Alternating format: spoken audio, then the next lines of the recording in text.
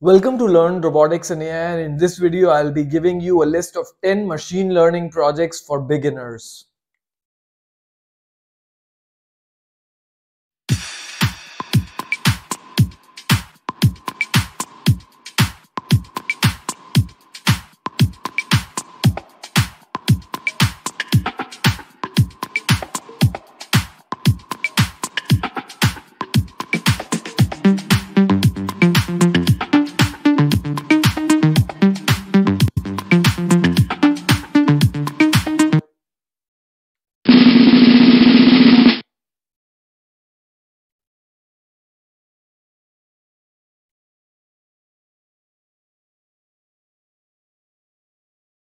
Project number one. Project number one essentially involves recommender system for movies, and you need to build a movie recommendation system. So this requires using TensorFlow and Python, and you need to understand the concept of how recommender systems actually work and understand some basic concepts such as collaborative filtering. And this is essentially a simpler project with the difficulty rating that I've given as 2 out of 5. Let's have a look at a resource to see what that project actually looks like and how you can make it run. So here is another real Python machine learning tutorial. Build a recommendation engine with collaborative filtering. So it is very well structured. It first talks about the theoretical idea of what collaborative filtering is, defining the data set for our problem, steps involved in collaborative filtering, and more details of it, and also shares the Python script and explains things in a lot of detail. So this is something that you can refer to in order to create your own recommendation system for movies, and you do not require any prerequisites for this.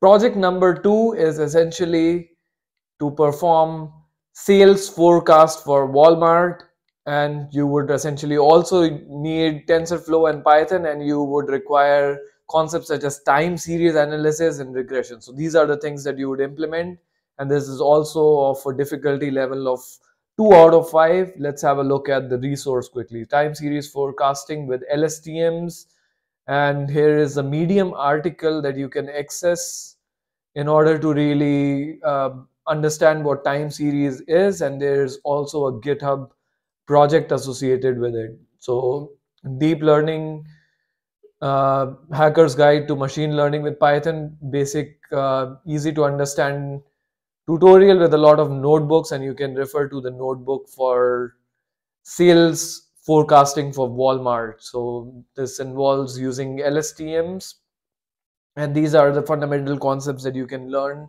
while you're building the project. So you do not need to spend a lot of time digging into the theory. Start building the project, and then you can see, hey, how is LSTMs used and why are we using it for this project, or can we use some other model for that.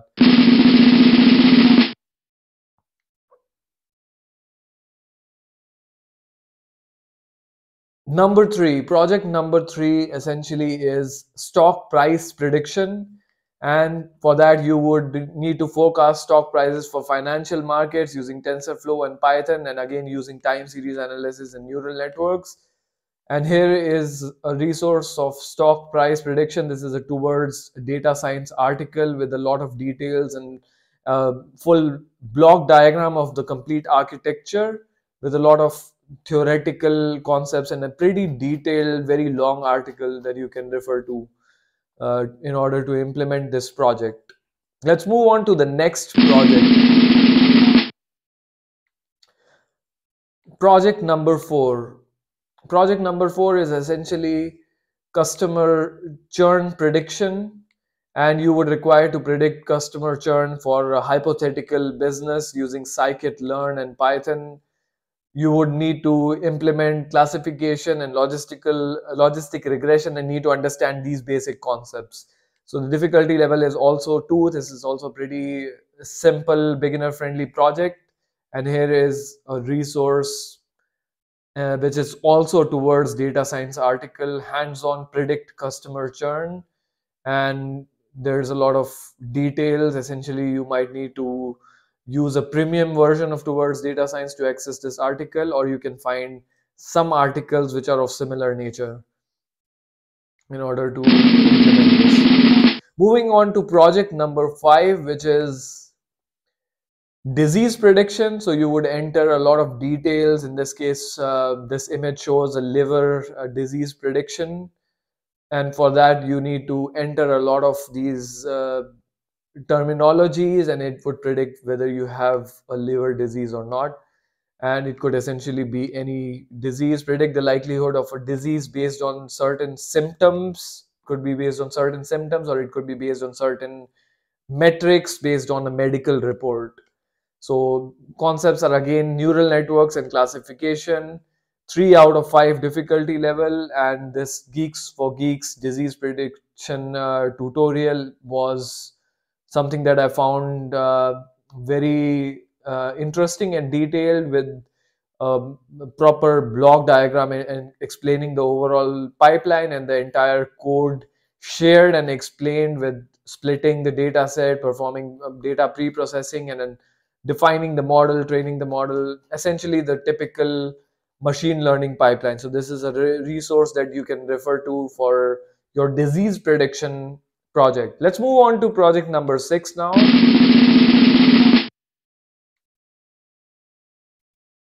which is essentially credit card fraud detection. So you would need to detect fraudulent transactions, and for that you can use scikit-learn and Python again. And anomaly detection and classification are the concepts that you would need to be familiar with. Difficulty level is 3 out of 5, and here's a towards AI tutorial that you can refer to,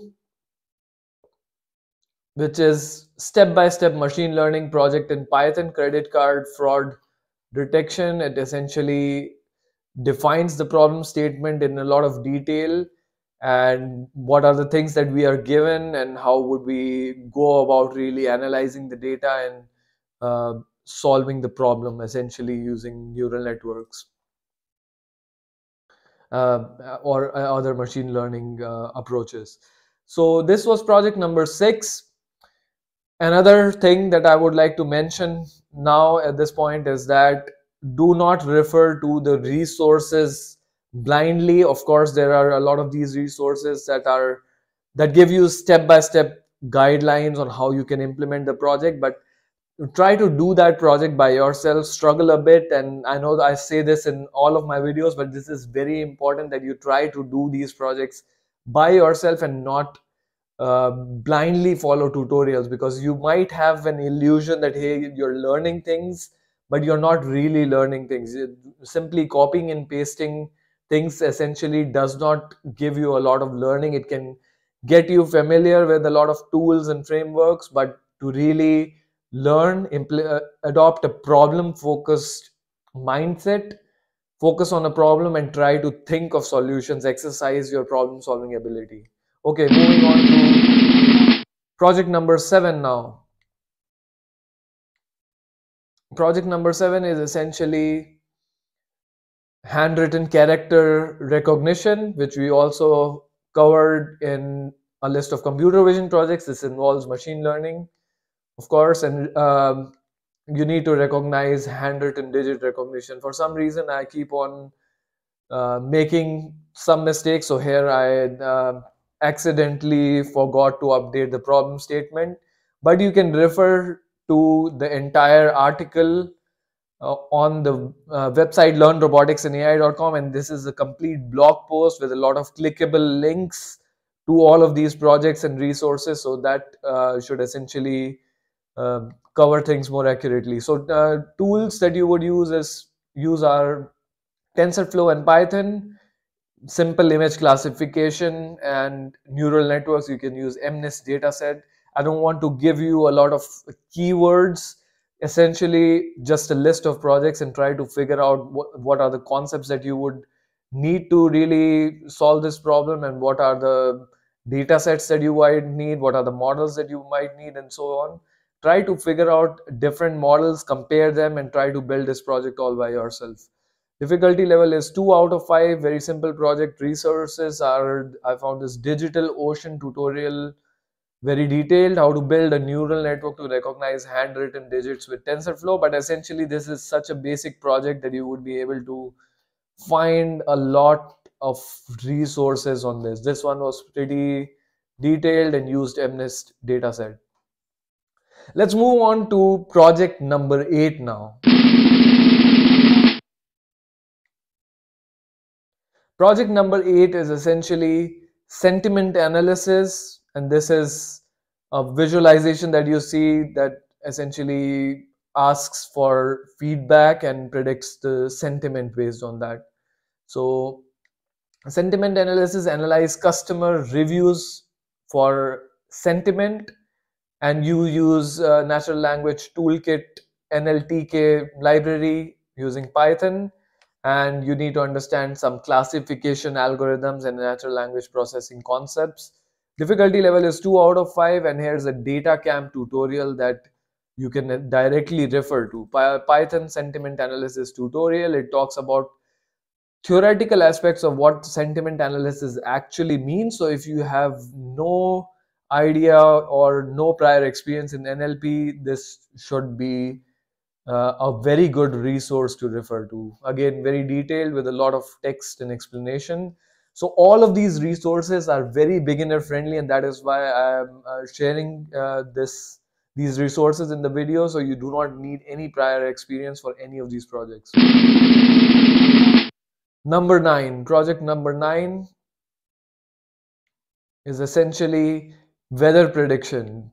So predict weather conditions, and you would need to use TensorFlow and Python and use time series analysis and regression. These are the concepts that you would need to be familiar with. Difficulty level is 3 out of 5, and this is a resource here. Again, time series analysis tutorial with Python, so basic concepts of time series. Try to narrow down the problem and specify what weather conditions. I haven't really specifically defined what are the weather conditions you want to predict. So you can narrow it down or refer to some other resources and use this time series resource to essentially perform your weather prediction system or problem. So the last project is essentially now creating a simple chatbot. And the goal would be to develop a simple chatbot using NLTK and Python, using NLP, basic fundamental concepts and rule-based systems. A simple project, and you can follow this Code Academy tutorial. Or essentially it is sort of a free course, build chatbots with Python, and you can refer to this step-by-step structure. So Code Academy also has a lot of free tutorials and courses that you can refer to, but for this purpose, using Python and NLTK and understanding basic machine learning and natural language processing, this tutorial would be very good, and it is designed for beginners. And it takes 8 weeks to complete, and you can also get a certificate. You do not require any prerequisites. Okay, so that is it. These were 10 machine learning projects for beginners, and if you aspire to be a robotics software engineer and you want to still add machine learning to your stack, which you should, because machine learning is a tool that is very essential for software developers in any domain nowadays. And if you want to get familiar with machine learning, this list of projects would essentially give you a good foundation. So choose any of the projects that you find interesting. You can do multiple projects and build a portfolio and try to figure out your interest, which areas you're really interested in, and build more and more projects in your field of interest. Okay, that is it. Good luck on your learning journey.